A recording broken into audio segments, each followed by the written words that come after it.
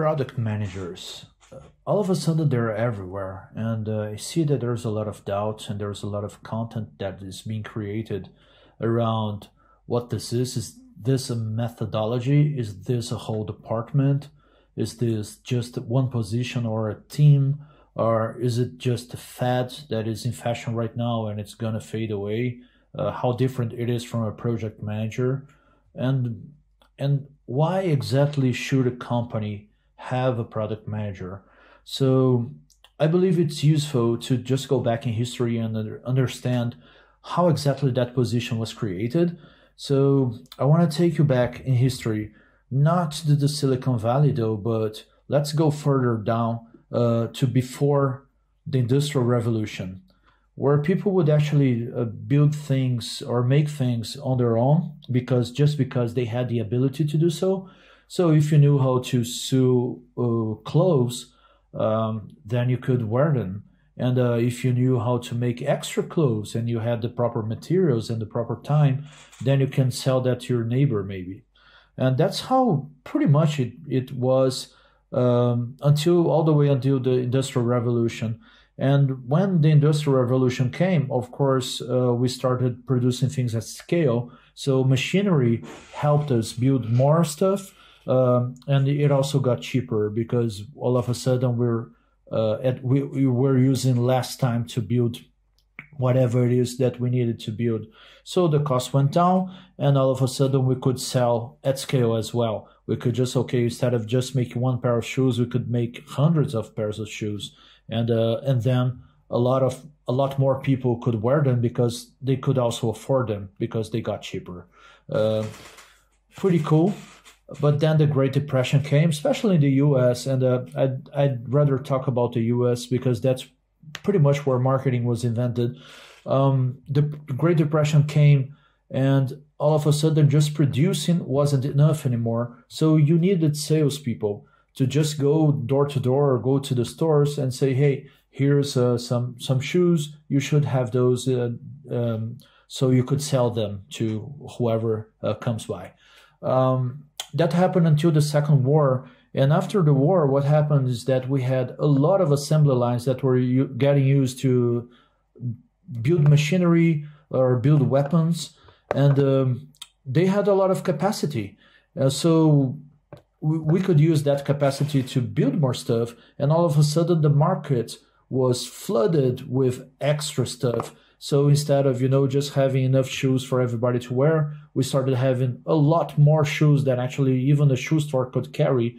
So you needed to convince people that your shoes were better than the competitor shoes. So marketing appeared as a department that would understand exactly what the customer wanted. So they would build something that would be completely catered to the customer instead of just building something and say, hey, here it is, take it or leave it. So that's what marketing did. They helped companies understand the users more and also understand the markets more and also build brands and say that shoe is better than that other shoe. That shoe will help you run faster. So they could sell some hard advantages and concrete advantages so people would want to buy them and not the competitors. So this is what happened. And I believe that it's pretty cool if we try to understand how similar software history is. So here's one of the pictures of the early days of software. This is Grace Hopper. Grace Hopper invented the compiler or the compiler concept. A compiler is something that gets a language, and she invented one of the very first computer language and transforms that into the zeros and ones that it understands. So back in the days of Grace Hopper, a computer was made of relays, and a relay is a mechanical piece that opens and closes. And for those of you that have old elevators, you can actually hear in the machinery room of the elevator something going clack, clack. Those are relays, okay? They're opening and closing, and old elevators still use them. So what happened one time is that she wrote a code, and the code wasn't functioning very well. And she went to the computer, and she found a moth preventing one of the relays from properly closing. So she removed the moth, and she said, hey, I found this moth on relay number 70, and this is actually the first computer bug It is because of that particular moth and grasshopper that we call computer bugs, because there was an actual insect inside the computer. So, total pioneer, and you see how much craft there was in it. There was a lot of art, and this is Margaret Hamilton, and this is already in the end of the 60s. And Margaret Hamilton was learning, teaching herself how to code computers, and she was an intern at NASA. And during one of the missions, and she was writing code for the rockets during the moon race. So when she was testing the code for Apollo 8, her daughter, 4-year-old daughter, pushed the wrong button, and then the code froze, and she was trying to figure out what happened, and then she realized, oh, okay, if somebody pushes that button when the rocket is out there in space, we're gonna have huge problems. So she told her superiors, and her superiors said, oh, don't worry, the astronauts are the most technical users ever. They are trained not to make any mistakes. And of course, you can guess what happened next. Apollo 8 was there orbiting the moon. Sure enough, one of the astronauts pushes the wrong button. All the navigational data gets erased, and they cannot go back to Earth. So they needed to stay awake for a whole night, trying to figure out how to send back the data and reset the computer navigational data so the astronauts wouldn't die out there. It was a success. They could save the mission and the astronauts. But then NASA came back to her and said, okay, what were you saying again about writing software that can actually overcome errors? And then Margaret Hamilton, she's pretty much the mother of software engineering. For those of you that hear about, oh, we need to do all the proper unit testing or, integrated tests. She's pretty much to blame for this, and she invented a lot of the good best practices that we use in software right now.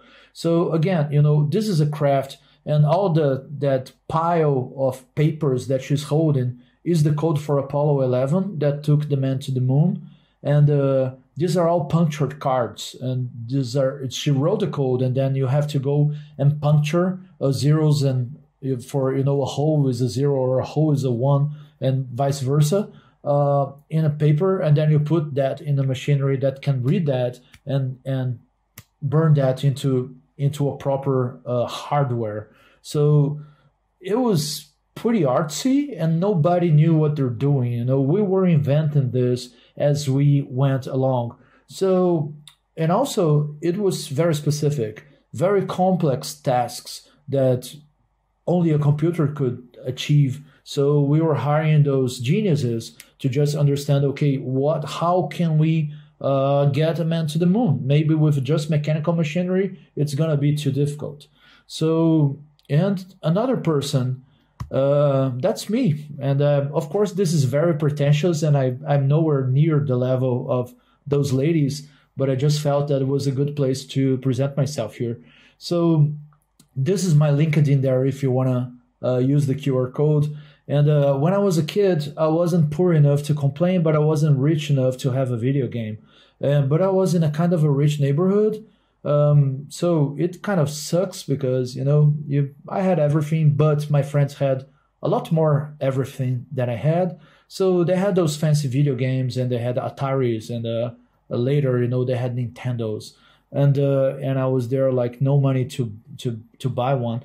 So my family, what they found in a store, that was the 80s, by the way, it was one thing that back in Brazil, where I'm from, we did that. It was pirated copies of the ZX80. So the ZX80 is a computer that you plug to the TV, and no colors, just black and white, and it had 2 kilobytes of memory, and it understood BASIC. So I taught myself when I was 10 years old to program in BASIC, and after that I was programming in machine code, like assembly code in Z80, and then I migrated to an Apple pirated clone that Brazil also had, and I taught myself assembly 6502, and so I was programming video games for me and my friends in my building. So they had the cool games, but I could say, oh, but I built this one, you know. So I would only, of course, build clones of video games, and that was a problem that I wanted to solve. And I taught myself how to code, and I was teaching myself things like sprites and collision detection. And this is how my story in computer engineering began. After I was a computer engineer, I did a master in marketing. And then in 2007, I became a product manager in a Canadian company and never looked back. That's when I really found my calling and my career. So I hope that little story speaks to some of you out there. Going back to people that are way better than me, and let me get my head out of the way here. Code started slowly, you know, but after the 70s and especially during the 80s, we started having better tools to write code. And so the tools were more sophisticated, and new languages were invented all the time. So we were developing faster and trying to solve more and more problems. And also all the companies, not only NASA or IBM, but pretty much every company started having access to developers. You know, they all of a sudden they were available, and they were everywhere, and we could hire them. They weren't geniuses anymore, you know, but rather, yeah, clever people. But you could go to a decent computer school and learn how to code, and then you had a job there. You didn't need to be a scientist anymore. So it was very affordable. And all of a sudden, even a bakery might have, you know, a guy creating code for them. You didn't need to be a technological company. So let's take a look at how that went by. So this is the F4 jet in the 60s, and it had staggering 1,000 lines of code. This is all it got. The Apollo 11, where Margaret Hamilton was there, I was so happy, you know, with her code. It was 40,000 lines, so it increased 40 times in 10 years. Next, in the year 2000s already, the F-35, that was pretty much the latest jet that I could find documentation about, and almost 6 million lines of code in 2006. But not long after that, a measly car, a GM car, actually has 100 million lines of code. And now in 2021, we're looking at software with billions of lines of code. So things are getting more and more easy to program. And you can see the difference between Apollo 11 and just a car. You can definitely just build a car with no software. You can just do something mechanic. But software is actually more manageable, easier to change, cheaper to produce. So, you know, we can talk about a scale era there in software. It became affordable, everybody can do it. So what we started trying to answer with code is not can we do this, but rather what shall we do, because everything can be done. And of course, that brings the other question, what shall we not do? And this is the product era pretty much being born there. So we needed to create a department to understand what we could or we should do with code, instead of just giving requirements to computer guys to say, hey, figure out how to do stuff here. Or whenever you do it, it's going to be pretty useful. Now we can do so much stuff that anything can be done, that somebody has to choose and use the proper tools to understand, okay, what do the users really want? So there's a few things that we need to consider about how software was made back in the day and how it's evolving, because it has everything to do with that new product thinking. So here's the software golden triangle. Microsoft made that popular. So you can only choose two of the following dimensions, time, cost, and scope. You can only choose two of those, and the third is going to be a consequence. Okay, so it's impossible, like physically impossible for you to establish, I want that code that in 1 year, and it's gonna cost 1 million. I only have $1 million, and the scope, you know, what it does is take us to Saturn and make us settle there. It's impossible. You have to either choose the scope, and then you know your team is gonna say, yeah, for $1 million, no way, but for 100,000, 100 million, yeah, we can do it. Or, in a year, no way, but in 10 years, maybe we can. So you cannot really fix all three dimensions. And make sure, your CEOs knows that, because, some of them maybe ignore that, but yeah, it's not feasible. You have to choose only two of those dimensions. So here's what happened. We're talking about an era where development was kind of expensive. So what we did is just build something called requirements, which is, okay, what is exactly that we're building? Oh, and you build like a proper document. And then a designer will take a look at those and design all the screens. And then it goes to development where people build the code. And then you test. If the tests don't go okay, great. If they don't go okay, you keep developing until the tester says, okay, everything is according to the requirements up there.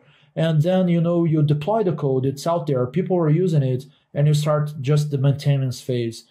What used to happen is that you had to be very accurate in your scope, because if you try to change your mind after development started, you would have to change time and cost, and nobody wanted that. So what happens is that first you fix the scope, and then your team look at the scope and said, yeah, okay, we can do that for XYZ time, and we need that number of engineers so we can build it. And you need to make sure that you're not going to change the requirements. If you do, we'll have to start over, and it's going to cost you XYZ more. Okay, that's how it happened. Nobody wanted to redo anything because those guys were expensive. And also, what also started changing is that in those days, you would see as a successful software project if that project was delivered on time, within the budget, and within the requirements as they specified. Not anymore. That doesn't mean that a project was successful anymore. I just wanted to let you know about a specific project that was pretty interesting, the documentation that they generated, the Boeing 777. So scope and time, they were completely fixed. It's a plane, right? We know about the gravity, we know about the aerodynamics, we know what keeps the plane up in the air. So there's nothing that we ignore about writing software for the plane instruments. So the scope is very fixed. The time, we have to start delivering the planes in 5 years, so time was fixed. So, and there's no room for improvisation or changing anything. So that's pretty much waterfall. They ended up generating around 4.5 million lines of code. There were no product managers there, but they had 70 project managers. And something funny happens when you have that kind of very accurate metrics of productivity, if you will, is that you have a very, very low average of lines of code delivered. So one person would only deliver 80 lines of code per month on average, of course. And that happens because you cannot commit any mistakes, and you have to separate a long time for you to make sure that everything is within requirements. And the requirements are very, very, very complex. So programming is pretty slow. I know many of you do not program, but 80 lines of code, believe me, per month is pretty weird. But if you do the calculations also, you see that we're talking about 9 million man hours in total. And even if the coders would earn $1 per hour, we're talking about $90 million, but you know they're not earning that. They're not even earning $10 per hour, which would be a total of $90 million for the project. So it's impossible for a startup to actually use that methodology. We don't have that amount of money or that amount of time. So we had to change how we measure success. And this is what started happening when we started being able to do everything. Okay, let's not talk about the delivery of the project, but rather let's talk about the satisfied users. Are the users actually happy that we delivered whatever it is that we just delivered? Is the business profitable because we deliver whatever it is? And sorry about moving my head around, just wanted you to see the picture. And are the teams happy that they deliver whatever it is that they built? And the very first point, they are satisfied users. It has to bring us to a proper reflection on what a digital product is, because it's very hard to know what users want. All the time we're seeing new gadgets go out in the market. A telephone would look nothing like this 15 years ago. And also new types of interfaces. A touch interface was not common also 15 years ago. New social and work needs. Before COVID, we worked in some way. And now after all the quarantine, we're adapting, and we were talking and communicating to people through other ways. We needed to adapt our social lives, and all of a sudden remote work became a thing, and now we have new expectations of what we want. Maybe I don't want to go to a traffic jam to go to an office anymore because I do have options. Society is ever changing. We don't know yet what the internet is doing to our society. This is still very much beginning, even though I've seen the internet since, I don't know, the 90s probably. So I've seen my share, but still, I'm pretty sure this is still just the beginning. So turns out we know a lot more about building the Boeing 777 than building a web app. There is no certainty about how the users will react to Clubhouse or, TikTok, or are they keep using Facebook forever? Is this going away? We have no idea. That's a proper answer. So in that kind of environment, we're still researching how the users will react, and also developing against feasible. If we find out that the users didn't like what we built, we can just do it again. It's not too expensive unless we just did like a 5-year plan of development. But rather, let me try to build quick stuff here in a month and see how the user reacts to that. So we started calling that Agile. What is Agile exactly? We fixed the costs, which is pretty much the team size, the development team size.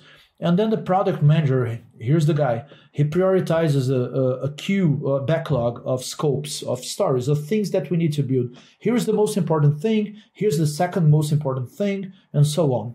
So the team will take a look at the stories and they say, hey, we can do the first 5 stories in a month, or we can do the first 3 stories in a couple of weeks. So yeah, okay, agreed, go on. And while the team is developing the stories, the PM is actually working on new stories. So this is more or less how it looks like.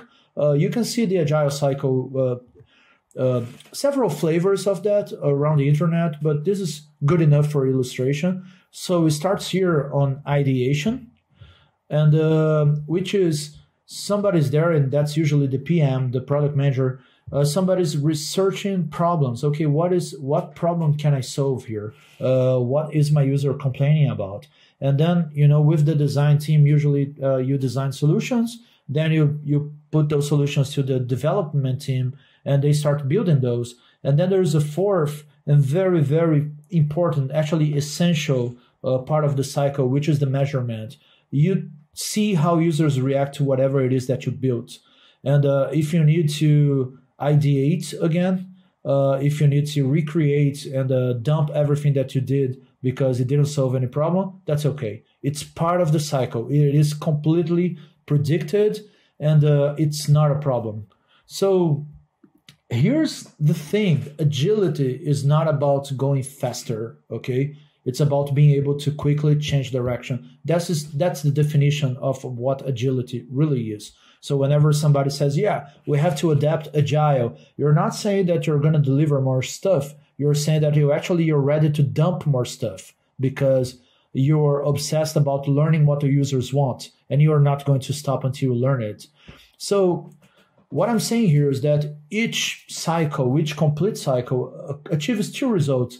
It's not delivering a project, or it's not delivering exactly what was required, but rather, okay, we're delivering a version of the product. Let's measure this and let's understand if the user likes it. But you're going to have very concrete proof that it solves a problem or not. And two, it starts building empirical knowledge about the users. So, with each version, you talk to the user again, and then you learn more about their pains and their lives and what they really need, what they really want, what they want to pay for. And all of a sudden, you start becoming an expert in the user needs. And you keep rolling that cycle long enough, and you'll be able to have a lot of knowledge on how the next version is really going to be the killer version. That works a lot better than just, brainstorming. So the product manager is that person, that person that keeps an eye out on the users and understand, okay, here's what they need. We need to build this. It doesn't matter if somebody else had another idea. I'm talking to them. I understand them. I saw them using our thing, and the way that they use it. If we build that one feature, they'll probably pay even more, or they're gonna be more successful in their lives. So let's do it. Okay. It's a very different position from a project manager, and notice that I'm actually talking about looking outside the company, looking to the users, and I'm not actually looking in, like to delivery. So that sounds fine and dandy, but some of you might be asking yourselves, okay, so actually the product manager is the guy that's gonna create and recreate and maybe destroy code. How is that productive? Why do you think that he helps? So let's talk about productivity really fast. There is no point in being productive if you're not building the right thing, right? So here's how I like to define productivity. It's not the amount of things that I deliver on time, but rather the amount of valuable things that I deliver on time. So the way to actually one of the ways that to actually understand how to be more productive is that, just like Taichi Ono, he's the Kanban inventor in the Toyota assembly line, and actually he wrote a pretty sweet book about how Toyota does things. And he says, yeah, everybody's cost.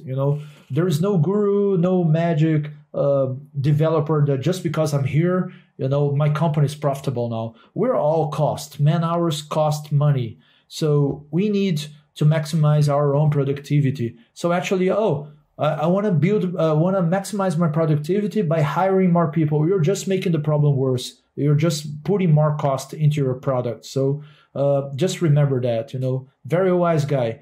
So how to maximize productivity? Not more man hours, because I guarantee that your little startup with 2 developers, you have the same problems that Google with thousands of developers have. You have more ideas than you have man hours to do all of those ideas. So it's not about just buying more man hours. It's not about speeding up work. Please, don't be the guy that tells your developers, oh, yeah, you need to help me here. Maybe you could do some extra time. It's not going to solve anything.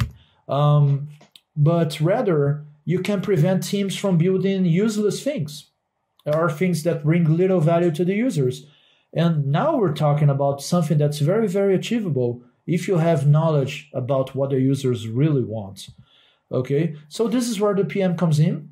And we're constantly looking at the users and how they react to our product. And we're building knowledge about that market and that need. And we know how to prioritize all of the ideas that somebody's given by value. And say, okay, this has a lot of value to the users. Let's build this first. And here's the change from the production era, where we would just build the code because people need it, to the marketing, quote unquote era, where we understand that just spitting out technology is not enough, but rather we need to spit out the right technology. And how difficult is that? Well, it is difficult enough that you work 40 hours a week on that, so you need to create a position just for that. So if you're not using your product managers to do this, you're probably wasting, part of those man hours. So ultimately, that's what we do as product managers. We're in charge of making costs, which is us, our man hours, become profit for the company by understanding what the users want and by making our teams build exactly what the users want in due time. Thank you very much. I hope you like this. And I just wanted to ask you to get your phones and scan that QR code. There's a little feedback form over there, only 3 questions. And for those of you that answered the 3 questions of how I went, what would you like to know, or things that I did wrong, please don't complain too much about my accent. There's nothing I can do about it, but there's a lot I can do about this content. I will thank you by providing the PDF after the little questionnaire. So I thank you for your attention. I'm really, really excited to bring this content to product school, and I hope to see you around. Bye.